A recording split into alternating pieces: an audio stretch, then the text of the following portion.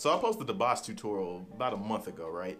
And I get a comment basically asking me what are my tips for transcribing and can I show in a video what my process might look like. So I say to him, you're giving me a lot to think about because I don't think about what my process looks like. However, what I will do is give you guys 3 tips that have helped me personally get faster at transcribing. My first tip actually comes from a principle that Tony Robbins taught me a while back, which is chunk it down.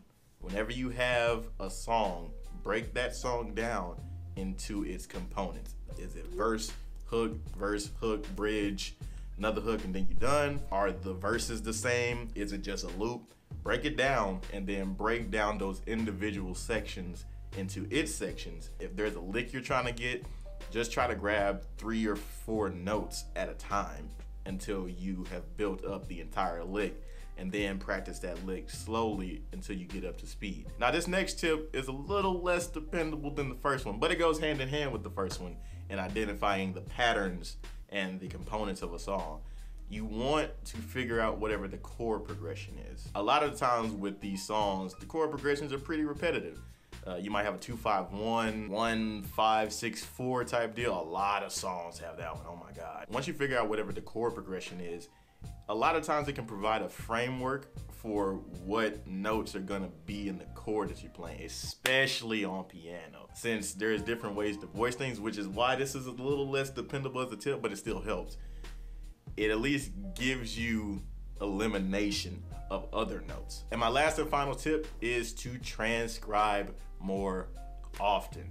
Learn more songs purely by ear. Forget the notation, forget the charts. Learn those jokers completely by ear. It will build up the muscle, I promise you.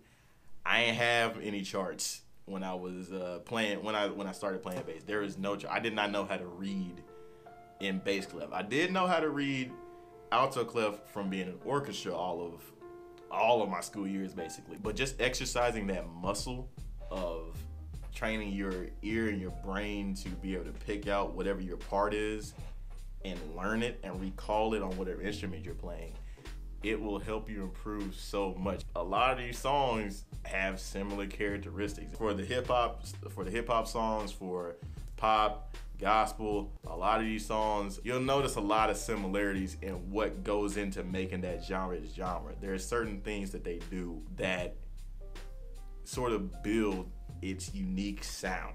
All right, well that about does it for me in this video. If you liked it, subscribe. If you liked it, actually like it. I ain't gonna beg though, but it does help your boy out. So I will see you guys in the next video. Take care. All right,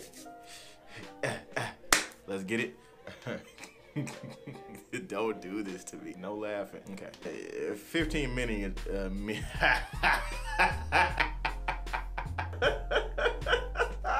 15 minutes, bro.